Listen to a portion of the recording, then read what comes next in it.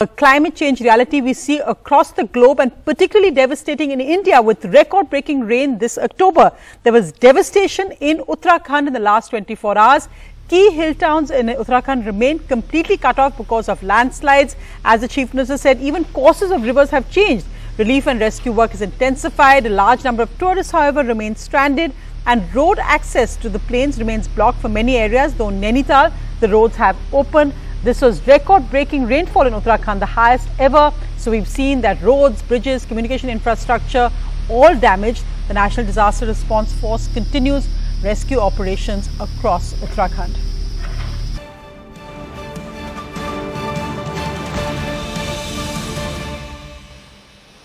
This was the situation in Nainital today.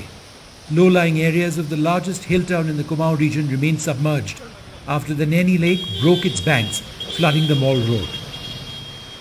Today, road access from Nainital to the plains has been partially restored through Bhimtal and Kaladunghi, but getting a taxi is proving to be expensive for those looking to get out.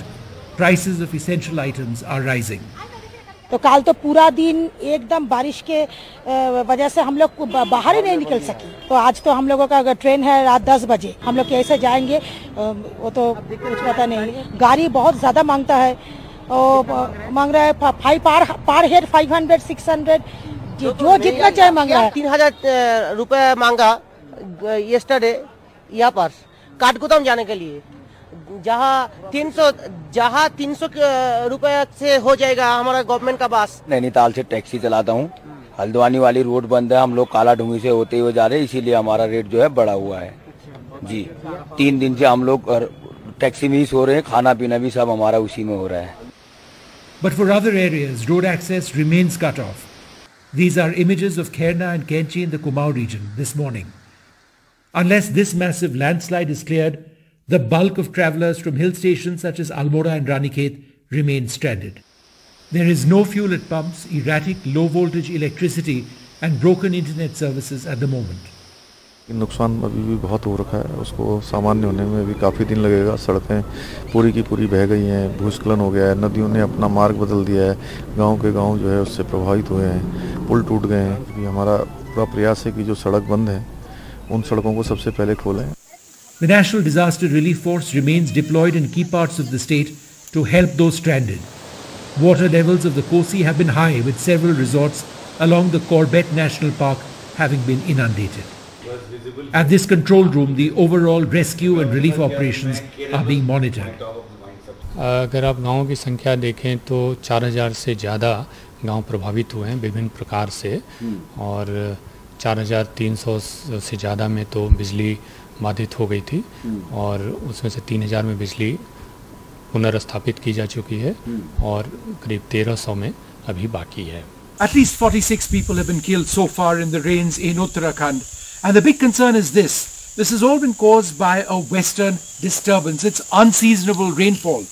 But the fact is this, it's been 124 years since the Kumaon region of Uttarakhand has seen rainfall like this.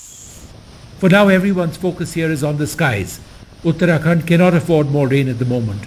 The hillsides are saturated with water, and operations to clear roads can only happen if there's sunshine for the next few days. In Ranikhet, Vishnu Shom for NDTV.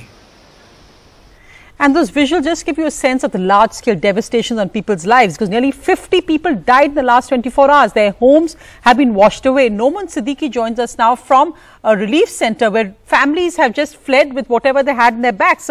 Noman, tell us what the situation is there now in Nainital. Sonia, as compared to the last 2 days, the situation is slightly better today.